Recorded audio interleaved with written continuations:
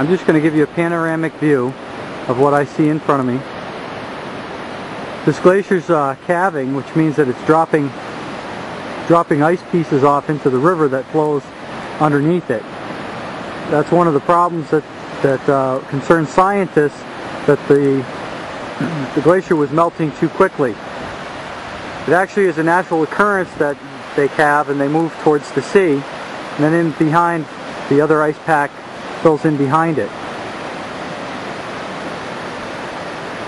Every once in a while you hear a crack and a really large bang.